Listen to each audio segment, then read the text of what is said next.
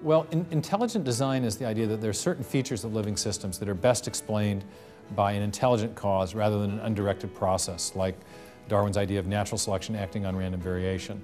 Intelligent design is not necessarily opposed to the idea of evolution.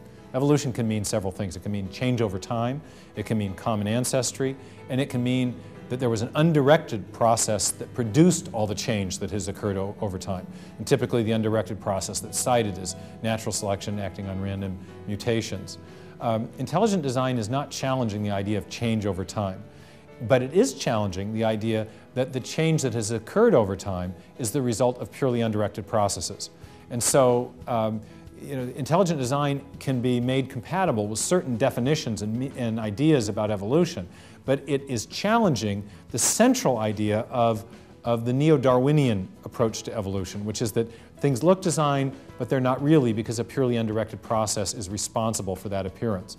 My theory of intelligent design, the one I've developed in the signature in the cell, is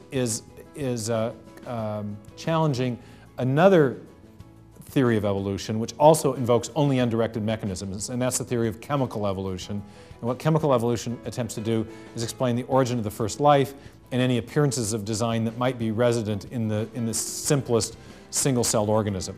And I argue that, yes, there are very impressive appearances of design inside the cell. The most impressive of all is the information-rich DNA molecule and the information processing system that's used in the cell to express that information.